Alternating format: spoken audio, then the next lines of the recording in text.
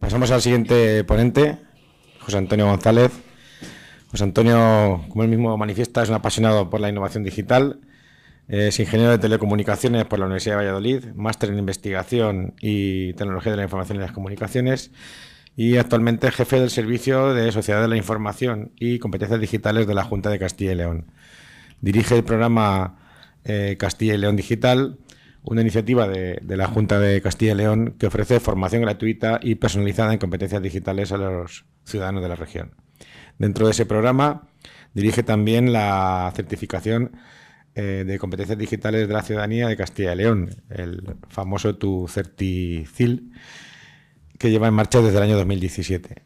Bueno, José Antonio, pues como ya sabéis todos, tiene una amplia experiencia en el sector público y privado y ha participado en múltiples proyectos relacionados con las telecomunicaciones y la sociedad de información. Así que, José Antonio, bienvenido y muchas gracias por aceptar la invitación. Y nada, pues, todo tuyo. Gracias. Muchas gracias, Ismael, por la presentación y gracias por invitarnos a la Junta de Castilla y León a estar hoy aquí, que es para nosotros un honor y un placer. Ya estoy casi como en familia con vosotros después de la tarde de ayer tan intensa y de la cena, ¿no? Que yo creo que fue muy interesante para conocernos un poco y ver cómo estaba evolucionando el proyecto DigitALL, que nosotros además seguimos con mucho interés, porque nos parece un proyecto muy interesante y a día de hoy no hay ninguna certificación a nivel nacional hacia la ciudadanía, ¿no? Hay certificaciones regionales, hay certificaciones privadas, pero no hay una certificación pública a nivel nacional. Entonces nos parece muy interesante y todo lo que podamos colaborar con vosotros, encantados desde Castilla y León.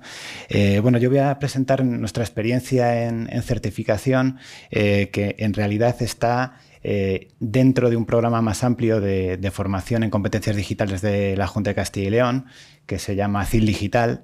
CyL Digital es la iniciativa del Gobierno Regional de Castilla y León para reducir la brecha digital entre la ciudadanía, ¿no? Está orientado principalmente a aquellas personas que están en riesgo de exclusión digital, personas mayores, pero no solo personas mayores, porque es que ahora mismo todos estamos en riesgo de brecha digital, ¿no? Desde los mayores, desempleados, gente joven, en muchos ámbitos y en muchas competencias, necesitan estos conocimientos tecnológicos para vivir y desarrollarse adecuadamente, ¿no? En su día a día. Entonces nosotros el programa CyL Digital lo pusimos en marcha en el año 2009. Es un programa donde damos formación y asesoramiento tecnológico a cualquier ciudadano que se acerca a nuestros centros. Tenemos 9 centros que llamamos los espacios CyL Digital, que son centros de formación en los que se imparten cursos gratuitos para la ciudadanía, cursos presenciales, donde tenemos a personal especializado para dar asesoramiento tecnológico a esas personas que acuden allí a preguntar. Y luego tenemos 200 centros de ayuntamientos, que son aulas informáticas que están en las zonas rurales, que como sabéis Castilla y León es una comunidad autónoma muy amplia, muy rural, con ayuntamientos muy pequeños. Pues tenemos 200 ayuntamientos que tienen una aula informática y donde llevamos también a formadores para dar cursos allí en estos centros. Desde el 2009 hasta ahora tenemos unos 100.000 usuarios registrados y hemos dado pues más de 15.000 actividades formativas, ¿no? Ahí podéis ver imágenes de cómo son esos centros, las cosas que hacemos, el asesoramiento, la formación presencial. Entonces, una persona que viene a nuestros espacios, a nuestros centros, nos puede preguntar qué dudas tiene sobre tecnología y nosotros les ayudamos, ¿no? Pues desde cosas muy básicas de: oye, me acabo de comprar este smartphone y no sé cómo funciona. Bueno, pues yo te enseño a ponerlo en marcha, o te enseño a, yo qué sé, cosas muy rudimentarias, ¿no? Como borrar imágenes de la cámara de fotos para tener más espacio, hasta cosas un poco más avanzadas de redes sociales. Bueno, pues les damos asesoramiento tecnológico, formación, que puede ser formación presencial en nuestros centros, pero también tenemos una plataforma de formación online donde estamos continuamente poniendo a disposición cursos tipo Moodle. Tenemos una plataforma de cursos MOOC basada en OpenEDX, que también ofrecemos cursos masivos y operamos nosotros esa plataforma. Tenemos un montón de recursos de autoformación que hemos ido recopilando y generando a lo largo de todos estos años, ¿no? Y que están muy trabajados. Son webinars, son guías, son videopíldoras de todo tipo. Y este año también hemos lanzado un servicio de biblioteca digital, que es una especie de Netflix de contenidos, donde la gente puede descargarse con su móvil pues ebooks relacionados con competencias digitales, audiolibros, revistas, ¿no? Es una aplicación muy interesante, gratuita también, que permite bajarte contenidos formativos de una forma indirecta, ¿no? Pues te quieres leer el nuevo libro de Elon Musk, pues está allí, ¿no? Y así un poco enganchamos a la gente a que luego consuma otro tipo de contenidos relacionados con la inteligencia artificial, con la ciberseguridad, ¿no? De todos los niveles. Bueno, pues es un poco el servicio de biblioteca digital. En estos centros que tenemos, pues también hacemos demostradores de tecnología para la ciudadanía, pues cómo usar un dron, y estamos ahí un poco volando en una esquina el dron para que vean cómo funciona, o cómo funcionan las impresoras en 3D, o cómo se programan aplicaciones móviles de una forma sencilla, ¿no? Pues este tipo de actividades también las organizamos en nuestros centros. Y por último, un poco el objeto de la presentación de hoy es la certificación en competencias digitales, que es un servicio más que ofrecemos en el programa CyL Digital. Para nosotros es simplemente una herramienta que nos va a ayudar a reducir la brecha digital de las personas, que es nuestro objetivo final. Nuestro objetivo es que la gente en este mundo tan digitalizado sepa desarrollarse con naturalidad, con confianza, con seguridad, y que la gente mayor, menor y de todas las edades pues pueda tener esa vida plena, ¿no? Reduciendo la brecha digital. Entonces, todos estos servicios que os estoy contando, incluido la certificación o la evaluación y acreditación de competencias digitales, van en ese sentido, en mejorar la vida de las personas. Entonces, ahora sí que paso a TuCertiCyL, que es como hemos llamado al sistema de certificación que usamos en Castilla y León, que como decía Ismael, ya lleva funcionando 5 años en Castilla y León. Es el sistema de certificación que promueve la Junta de Castilla y León, la Administración Regional de Castilla y León. Nosotros acreditamos conocimientos y habilidades del modelo DigComp en competencias digitales. Decidimos desde el principio, y fue una opción de diseño, como muchas de las que hemos tenido que dar, no acreditar actitudes hasta el día de hoy, porque por la dificultad que entraña evaluar actitudes que son muy situacionales o que requieren una observación de cómo se comporta el usuario. Es complicado hacerlo con preguntas automatizadas, y por eso decidimos, y así explicitamos en las reglas del examen, que nosotros evaluamos conocimientos y habilidades. Está desde el origen basado en el modelo DigComp, ahora está en el modelo DigComp 2.2, que nos ha supuesto también hacer una pequeña rediseño del modelo, que no ha sido demasiado profundo, pero bueno, sí que hemos tenido que actualizarlo al 2.2 cuando se publicó en el año 2000, el año pasado. Y luego es un programa de esta certificación que está abierto a cualquier ciudadano. Cualquier ciudadano de Castilla y León puede hacer el examen, puede venir a hacerlo, y es gratuito, ¿no? Porque también fue uno de los debates que tuvimos al principio. Si fuera gratuito, como es algunas de las certificaciones regionales que hay en España, o cobrar una pequeña tasa al usuario. Y nosotros decidimos pues no cobrar, porque lo que queremos es reducir la brecha digital, y tampoco queríamos poner un obstáculo más a las personas que quisieran hacer la certificación. Es algo que en el futuro se puede cambiar para asegurar la sostenibilidad, pero bueno, hasta el momento hemos tenido fondos FEDER, hemos tenido fondos Next Generation y Fondo Social Europeo, y bueno, de momento con esos fondos europeos y con presupuesto autónomo de la propia Junta de Castilla y León hemos podido poner en marcha la plataforma y darle un mantenimiento que para nosotros no ha supuesto un desembolso demasiado alto. ¿Y para qué sirve la certificación? Bueno, pues para los ciudadanos principalmente es mejorar la empleabilidad, ¿no? Se está usando sobre todo para que las personas puedan acreditar que tienen un nivel de competencias digitales y tengas una evidencia un poco más objetiva que simplemente poner en el currículum vitae soy usuario de nivel básico o informática a nivel usuario, ¿no? Que es lo que se ponía antes en los currículums. Bueno, pues ahora ya puedes poner que tienes el certificado de la Junta de Castilla y León de competencias digitales a nivel básico o a nivel medio, y eso pues un empleador lo va a valorar, ¿no? O pretendemos que lo valore. También pues, fomentar el aprendizaje a lo largo de la vida, ¿no? Nosotros estamos viendo que ya solo poner en marcha la plataforma de certificación con una serie de mecanismos que os contaré después, están un poco incentivando que la gente siga aprendiendo, que las dificultades o los gaps que tienen en competencias digitales, con esta herramienta que te permite identificar dónde estás más flojo, puedas ir compensándolo con formación adicional que damos en el programa CyL Digital, o que dan otros proveedores de formación, o que él se puede buscar la vida por su cuenta en Internet, ¿no? Que ahora ya no es ni necesario casi acudir a una academia privada para recibir este tipo de formación.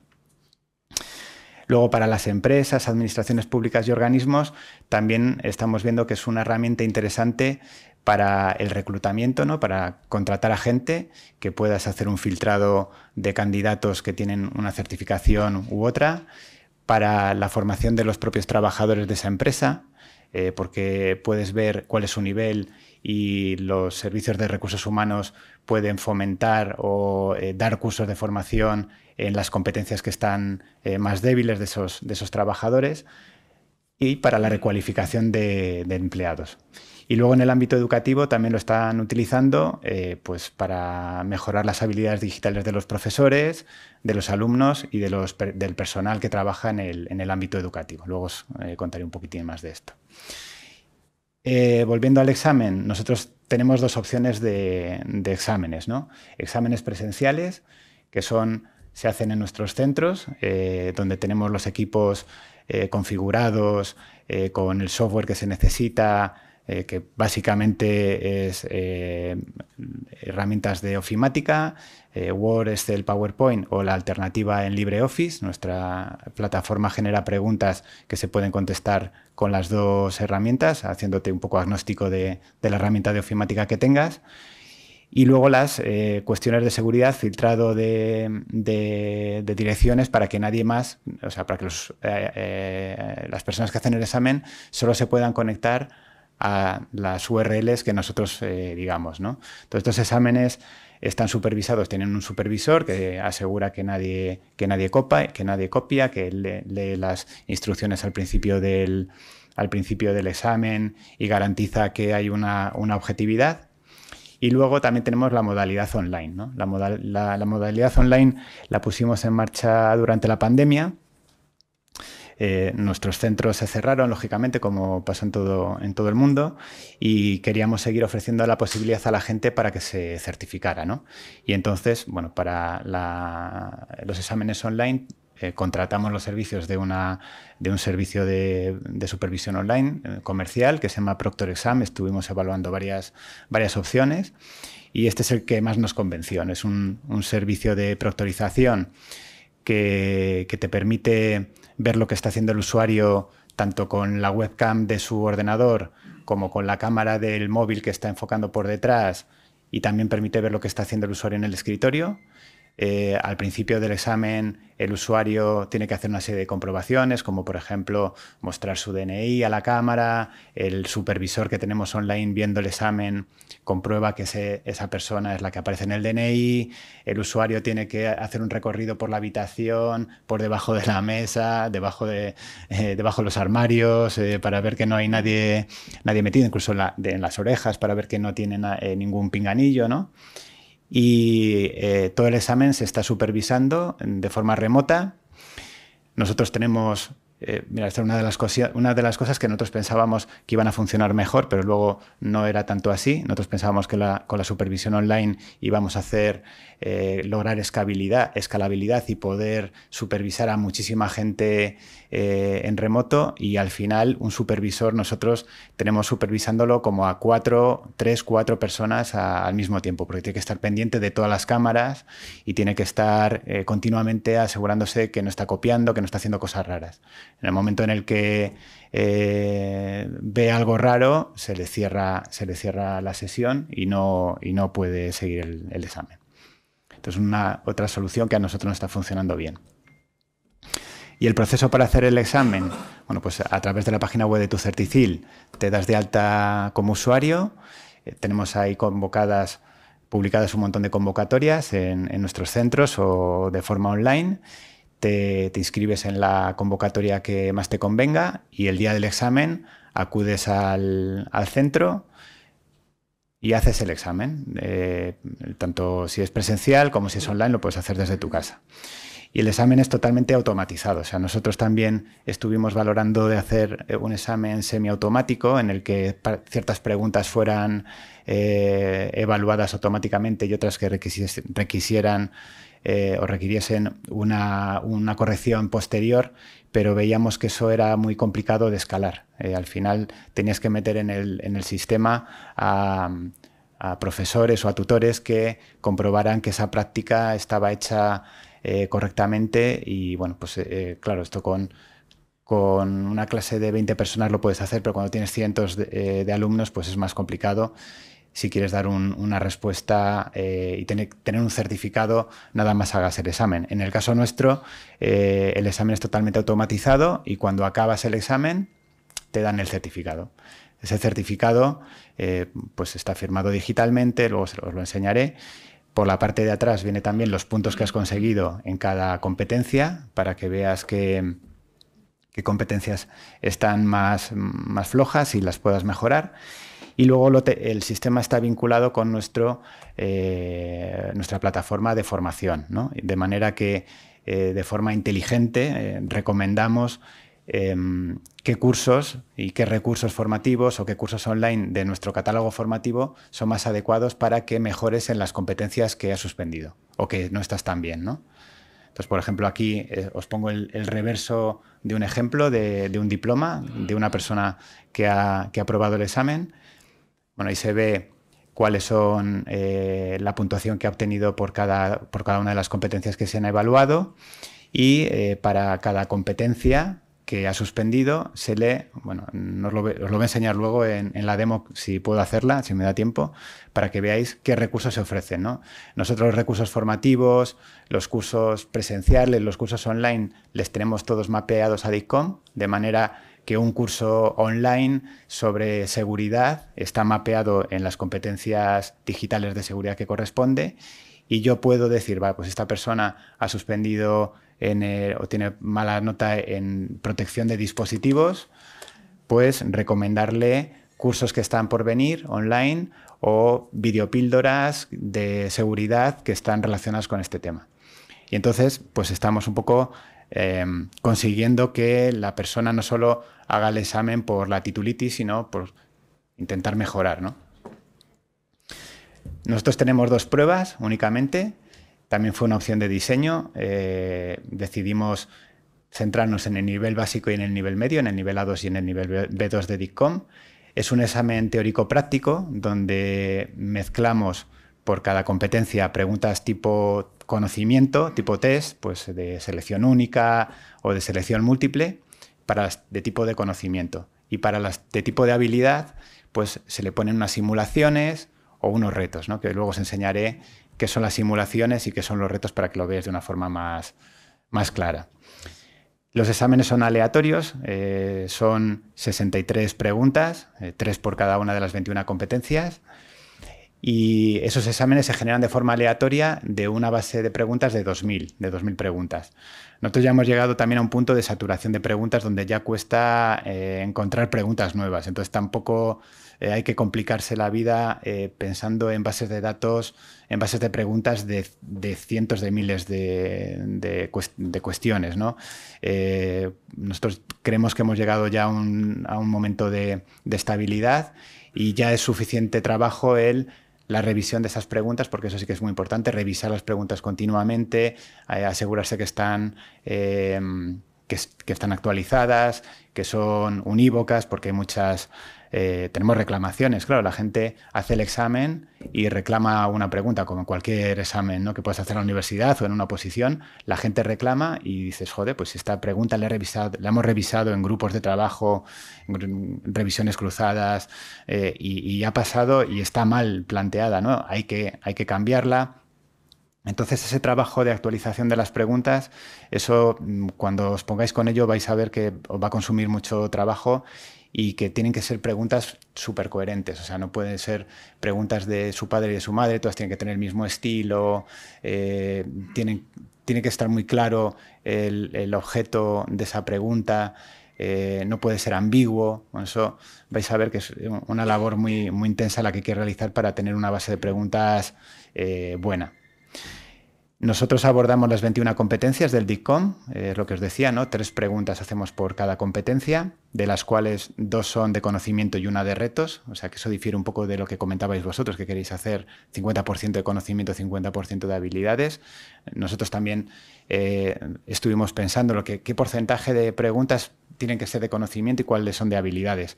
Nosotros decidimos hacerlo así porque las de conocimiento se resuelven más rápido que una de habilidades. Entonces, queríamos también un poco compensar y hacerlo equilibrado la resolución del examen a nivel práctico, ¿no? Una pregunta de habilidades supone que tienes que hacer una serie de operaciones y eso te lleva más tiempo, es más demandante cognitivamente. Entonces, bueno, pues nosotros por esa cuestión práctica decidimos hacerlo así. El tiempo de desarrollo del examen es 90 minutos, pero luego en la práctica la media es que la gente lo hace en 50 minutos más o menos para nuestro tipo de examen. Y luego el requisito de aprobado, pues también es otra decisión de diseño. O sea, aquí la plataforma que desarrollamos, que es de código abierto, es configurable, entonces tú ahí puedes poner cuánto tiempo quieres que dure la prueba. Ahora es estándar, ¿no? Son 90 minutos, pero si llegado el caso decimos, bueno, pues vamos a hacer un examen más largo, vamos a ampliar el tiempo de duración de la prueba, pues se podría configurar. También podemos configurar los requisitos de aprobado, que en nuestro caso es aprobar todas las áreas con un 50% y todo el examen en un 75%, pero eso también es algo que se puede configurar. Y luego hemos trabajado mucho en la accesibilidad y en la inclusividad. Tenemos muchos usuarios que tienen algún tipo de discapacidad física o intelectual y entonces hemos trabajado, por un lado, con plena inclusión, la discapacidad intelectual, y lo que hemos hecho ha sido adaptar el examen básico, que es el que hacen las personas mayormente con algún tipo de discapacidad intelectual, a la lectura fácil. Entonces, ahí también trabajamos con Plena Inclusión, que es una asociación que trabaja estos temas en Castilla y León, para asegurarnos que las preguntas que se hacen sean súper legibles, que no sean confusas, simplicidad al máximo, y eso es muy interesante para que una persona con este tipo de limitación o pueda hacer el examen. Y luego, por otro lado, hemos trabajado con la ONCE también, con TEFLOS de Castilla y León. TEFLOS son los técnicos de accesibilidad de la gente de la ONCE, que en Castilla y León se han volcado con nosotros y hemos analizado tanto la accesibilidad de la propia plataforma, de la página web, como de las preguntas, porque eso también es algo súper interesante. Nuestras preguntas que teníamos, claro, no habíamos caído en la cuenta que le pueden salir a personas que no ven o que ven muy mal, ¿no? Por ejemplo, una pregunta de reto era, entra en Google Maps y dime cuánta distancia hay de Madrid a Valladolid, ¿no? Y es una persona ciega, pues no lo puede hacer, porque Google Maps no está adaptado, no no lo puede hacer. Entonces tuvimos que reformular ese tipo de preguntas para personas con discapacidad visual. Y luego en la discapacidad hay muchísimos grados. Hay discapacidad visual, pero hay discapacidad motora. Entonces, para la discapacidad visual tuvimos que adaptar las preguntas y hacer un examen adaptado a discapacidad visual. Para discapacidad motora, pues tienes que adaptar los puestos de trabajo a los puestos de examen a la persona, ¿no? Si viene una persona en silla de ruedas, pues tienes que poner una mesa especial, o si viene una persona que no puede manejar o tiene dificultades con el ratón, le tienes que poner un ratón de bola grande para que pueda manejar el examen. Entonces son cosas prácticas, pero muy interesantes si lo que queremos es llegar a toda la población, ¿no? Y sobre todo a aquellas personas que están en situación de discapacidad. Entonces, nuestro ciclo de trabajo de competencias digitales es un poco el que veis aquí. Es un diagnóstico previo, que ese diagnóstico previo o bien se puede hacer presencial en los centros que tenemos. La gente va a los centros y habla con nuestros dinamizadores de los centros y un poco se ve en qué nivel está y les orientan hacia una cierta formación, que puede ser presencial, online o mixta. O también tenemos un diagnóstico online, que ahora os enseñaré también, para que tú puedas ver en qué situación estás, pero es un diagnóstico que lo haces desde tu casa, no tiene garantías de que tú puedas mentir o que puedas buscar la información en Internet, es solamente un diagnóstico para que tú sepas en qué estado estás y cómo puedes mejorar. Luego pasamos a la fase de formación, donde estas personas reciben cursos presenciales, online, en función de sus necesidades, y luego puedes acceder a la certificación después de esa formación o ir tú por libre, porque no es dependiente la formación de la certificación. De hecho, nosotros también, otra cosa que nos plantean los ciudadanos es, oye, ¿cómo me puedo yo preparar para el examen? Nosotros no preparamos para el examen. Nosotros te ofrecemos cursos para que tú aprendas a navegar por Internet o a usar el WhatsApp de una forma segura o a distinguir lo que es desinformación de lo que no lo es, pero nosotros no damos un curso donde te damos las preguntas del examen como hacen en las autoescuelas, ¿no? Un poco es el ejemplo. Entonces, de esa manera intentamos independizar la formación de la certificación. Os enseño así muy rápido para ilustrar un poco lo que he ido contando, que he ido un poco rápido, pero se ve mejor. Bueno, esta es la plataforma, esta es CyL Digital, es la página web del programa de formación de competencias digitales, ¿vale? Que es un poco desde donde tenemos toda la información.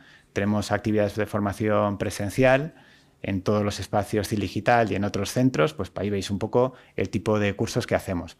Que además también tenemos que agradecer a los fondos europeos Next Generation, que a través del componente 19 que coordina María Jesús precisamente desde la SEDIA, nos han permitido llegar a un nivel más, ¿no? Contratar a más formadores, contratar a más dinamizadores para estos centros y dar más formación de la que estábamos dando habitualmente desde el 2009.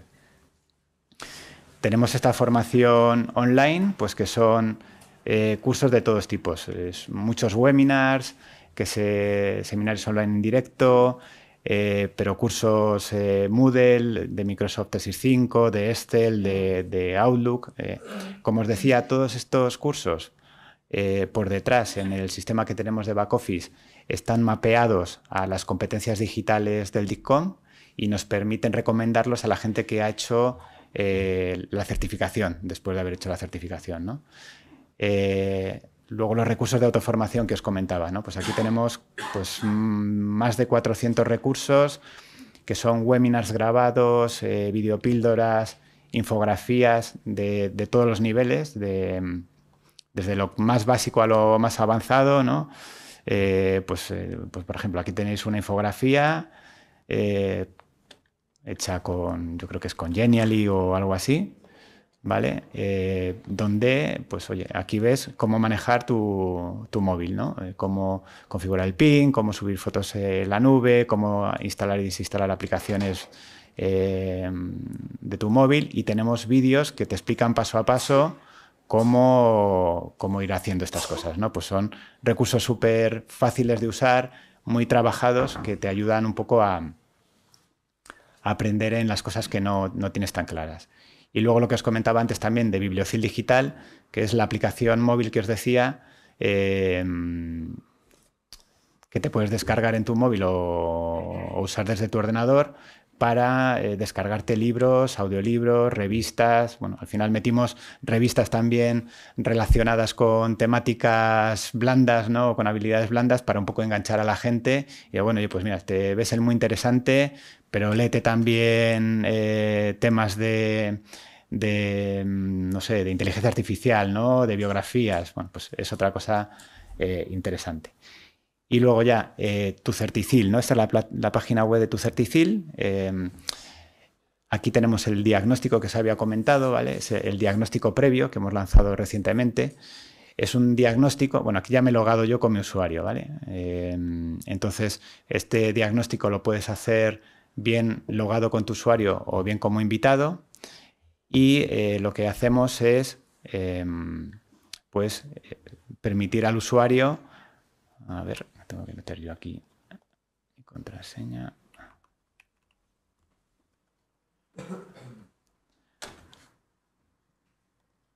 Vale. Pues nada, esto es un diagnóstico donde puedes hacer una serie de preguntas parecidas al examen de certificación. Estas son del estilo para que también el usuario se vaya educando de cómo va a ser luego el examen de certificación. Y al final de la prueba de diagnóstico te sacamos un informe de en qué estado estás, ¿no? Entonces estas preguntas pues son las típicas de conocimiento, ¿no? ¿Cuáles son buscadores de Internet? Pues Yahoo, Bing y Google. Luego tenemos aquí este recuadro que hace que no te puedas salir del área señalada, ¿sabes? Para que el usuario no copie o no vaya a buscar la información en Internet. Vale, pues una funcionalidad más. Bueno, pero os hacéis un poco una idea, ¿no?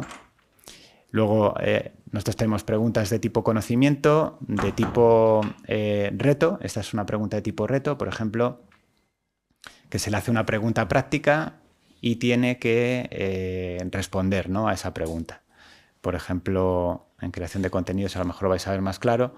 Descárgate la siguiente hoja de cálculo, ábrela, suma la columna B y luego indica cuál es la cantidad resultante, ¿no? Pues, bueno, pues te descargarías la Excel, harías las operaciones y las pondrías. Bueno, esta es la parte de diagnóstico.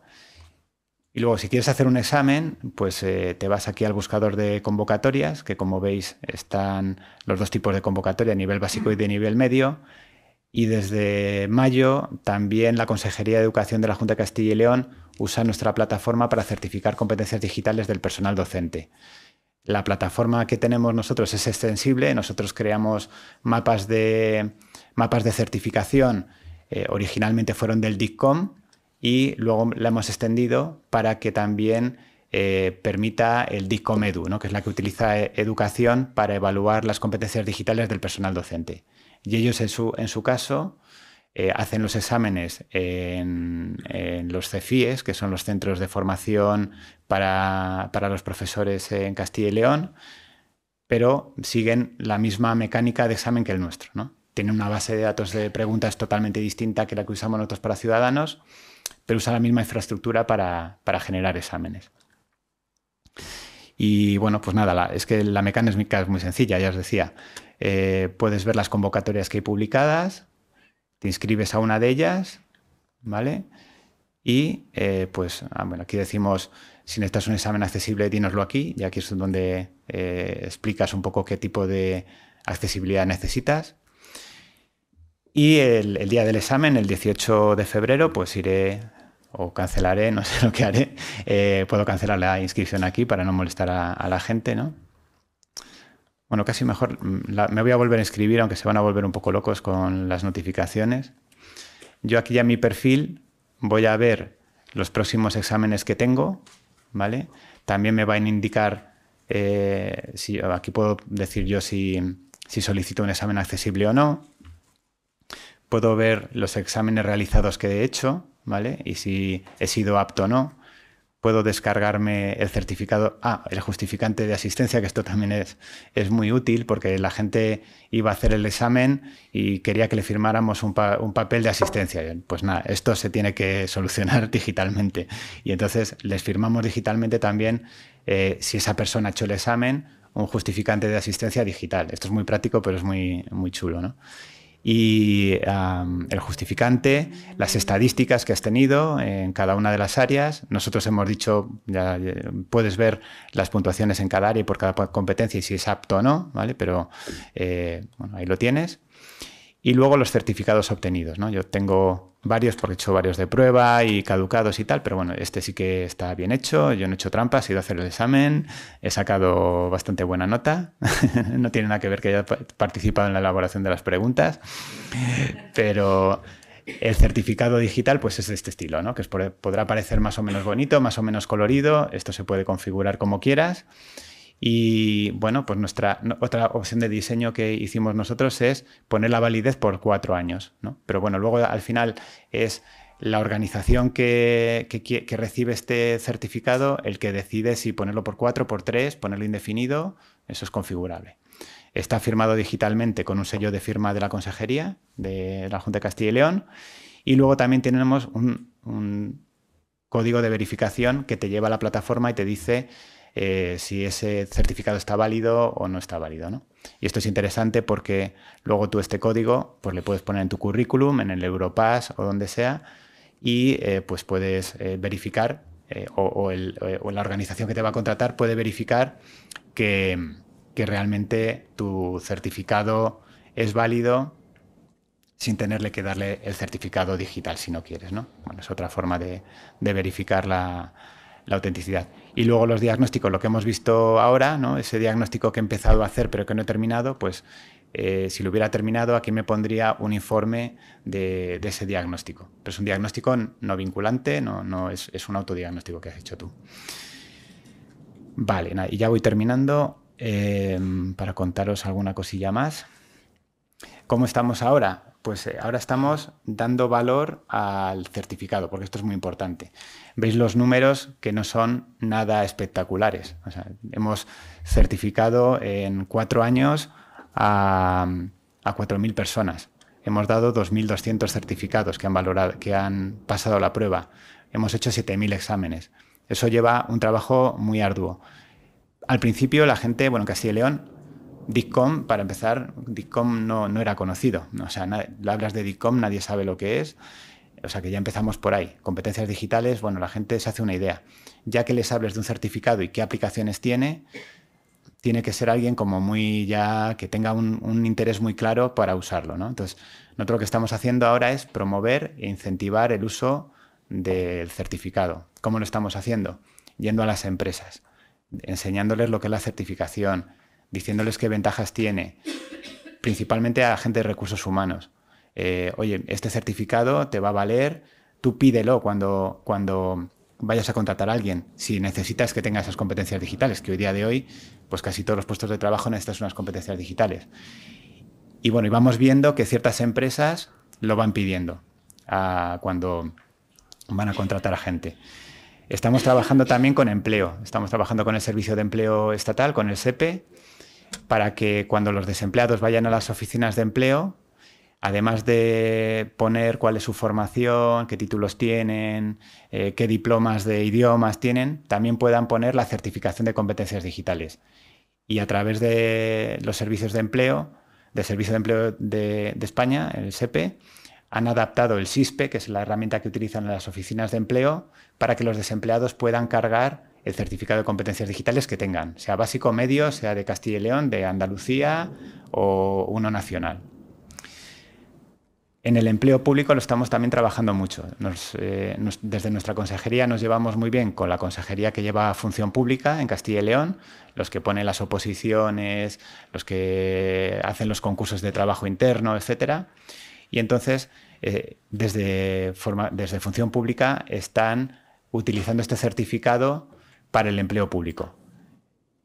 Por ejemplo, para las oposiciones. Se dirigieron a nosotros y nos dijeron, joder, nosotros cuando tenemos que hacer una oposición de administrativo, de auxiliar administrativo, tenemos que hacer un examen de informática nos supone un problemón y un gasto impresionante.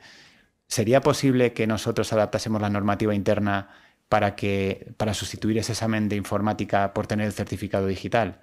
Y nosotros hemos estado trabajando con ellos para que eso se pueda hacer. Entonces, las próximas oposiciones, en vez de hacer el examen de informática, que antes era obligatorio, se va a sustituir por tener ese certificado, que luego ya para cada puesto de trabajo se exigirá el nivel básico, el nivel medio o lo que sea.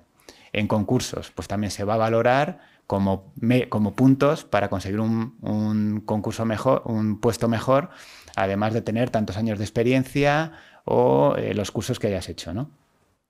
Incluso para el teletrabajo. Ya en Castilla y León, si quieres solicitar el teletrabajo, tienes que tener el certificado de competencias digitales. Bueno, pues de esta manera, de forma indirecta, es una herramienta para que la gente se siga formando, aunque sea solo para tener el teletrabajo. Bueno, pues ya por lo menos es una herramienta útil para conseguir que la gente adquiera esas competencias digitales. Con educación, pues también trabajamos mucho con las universidades públicas de Castilla y León, con las 4 públicas, con Valladolid, Burgos, León y Salamanca. Y lo que hemos hecho para incentivar el uso del certificado es que los usuarios, los alumnos, estudiantes de las universidades que se saquen el certificado se lo convaliden con créditos ECTS, que en mis tiempos era créditos de libre configuración, pero ahora ya me han dicho que no, que eso no se dice así, que son créditos ECTS. Entonces, si tienes el nivel básico, te dan un ECTS, y si tienes el nivel medio, te dan 3 ECTS. Como os decía antes, también estamos trabajando no con las universidades, sino con la Consejería de Educación para certificar al personal docente en primaria y secundaria con el examen de tipo DigComp Edu. En educación el modelo que tienen es muy interesante porque a los profesores no solo les acreditan las competencias digitales docentes con el examen de certificación, sino también con evidencias de cursos que han realizado, de un itinerario formativo que da la propia Consejería de Educación. Entonces son alternativas que tiene el profesor para poder acreditar sus competencias digitales. Tenemos acuerdos con otras comunidades autónomas para trabajar en la certificación. Y, por ejemplo, hemos cedido nuestra plataforma, que es de código abierto, a otras comunidades autónomas como Galicia, que allí tienen el Comdix, algún compañero vuestro es de allí de Galicia, pues ellos han implantado el Comdix con la plataforma nuestra, personalizándola, haciendo preguntas en gallego, haciendo el bilingüismo, ¿no? Están utilizando esa misma plataforma. También se la hemos cedido a Andalucía, a Murcia, a Extremadura y a Navarra, y bueno, pues están también trabajando en ello. Luego ya que lleguen a buen puerto es un proceso complicado, lleva mucho tiempo, mucha dedicación, mucha inversión, pero bueno, es algo interesante. Y luego, por supuesto, estamos aportando nuestro granito de arena en el EDCSC, que para nosotros es una referencia importantísima a donde queremos ir. Intentaremos alinear nuestro sistema de certificación a ese sello de calidad, que se publique, si eventualmente se publica, y nos parece algo necesario, ¿no? Que un certificado ya no solo que si te lo sacas aquí en España te valga para Bélgica o para Francia, sino que si te sacas un certificado en Castilla y León te valga para Galicia o te valga para Andalucía o viceversa, ¿no? Y nada, como conclusiones, pues nada, que nosotros vemos el modelo DigComp como referencia tanto para la formación como para la certificación, que estamos en un buen momento, como comentaba ayer, ¿no? Donde las competencias digitales son muy necesarias y la gente es consciente, y las instituciones y las empresas, que las competencias digitales a todos los niveles es súper necesario, que es necesario formar a los ciudadanos en competencias digitales para reducir la brecha digital, para mejorar las oportunidades de acceso al empleo, para adaptarse al puesto de trabajo, etcétera, cosas que ya sabemos. Y que sobre todo que tenemos que buscar incentivos para que la gente quiera sacarse ese certificado digital, ¿no? Y que sirva como excusa para luego seguir formándose y seguir adquiriendo competencias digitales. Por mi parte, yo había puesto aquí el temporizador de media hora, pero ni me ha saltado ni nada. No sé si me habrá ajustado al tiempo, pero bueno, por lo menos que os haya parecido interesante, y a vuestra disposición para ayudaros, para colaborar, para responder cualquier pregunta cuando queráis. Muchas gracias.